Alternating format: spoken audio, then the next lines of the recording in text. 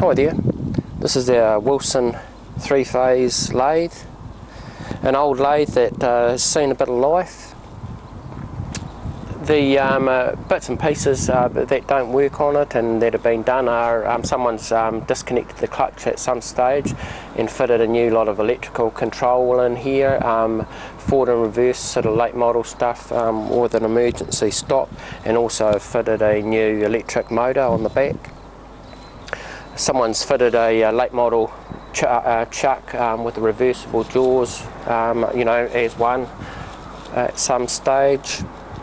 So the faults with it are the clutch is disconnected, it's a direct on line. It's reasonably noisy in the headstock, and some of the feed gear ranges don't work. The lead screw engagement is holding in going that direction, but not holding in coming towards me. And the tailstock taper there needs a reamer running through it. It's pretty rough in there. So it is an old girl. Maybe it'll suit someone, you know, that doesn't require it to do a lot of work. But someone has gone and put that electrical gear on it and the new motor, so it should keep it going for a wee while yet.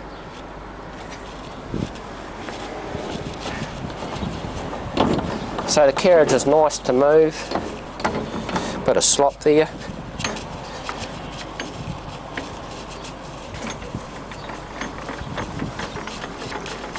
Cross slides okay, but quite a bit of movement there. And the compound slide moves okay, and quite a bit of movement there as well.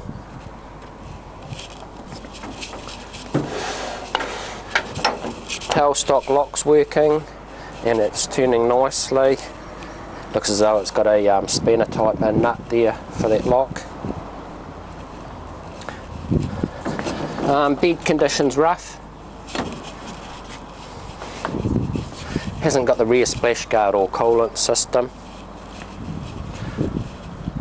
Let's start it up. So that's reverse there, so you can hear that headstock's pretty rumbly. Stop and forward. So that's the feed there I've got running on that lead screw.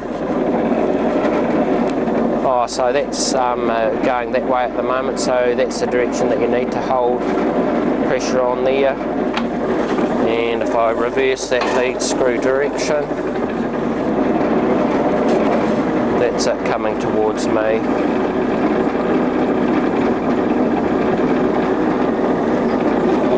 So with the feeds there, it's working in that far one, not that one, not that one, not that one.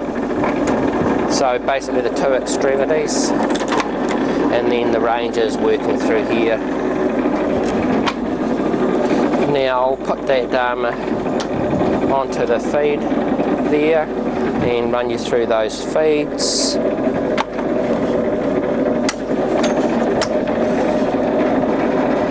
So I've just gone and engaged the feed to the cross slide that's coming out towards you.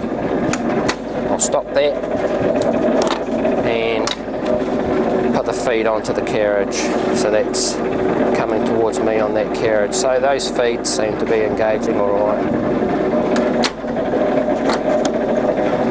So that's that. I'll put those feeds in neutral there and run you through some of these gear ranges. So that's 42. I'll put you in the slowest one, which will be there. So that's 26. Next one will be 78. I think that's it. Yeah, that's 78.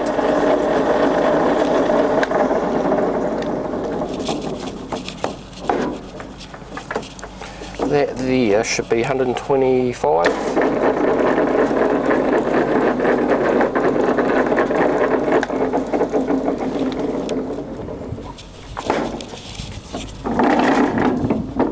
Now that is 160.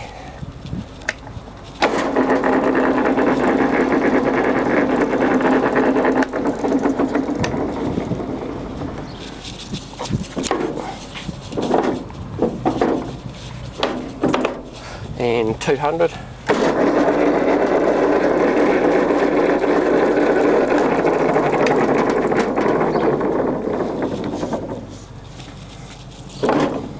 $254.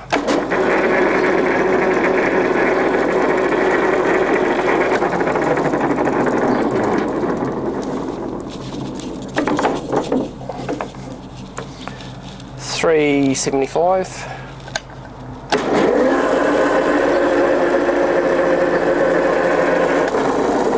One more to go.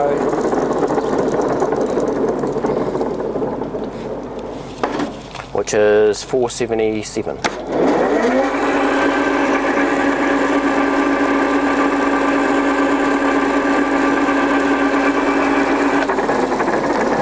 So that's the gear range.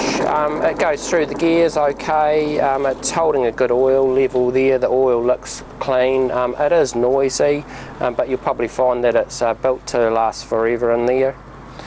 And it is what it is really, but hopefully it'll suit somebody in some application.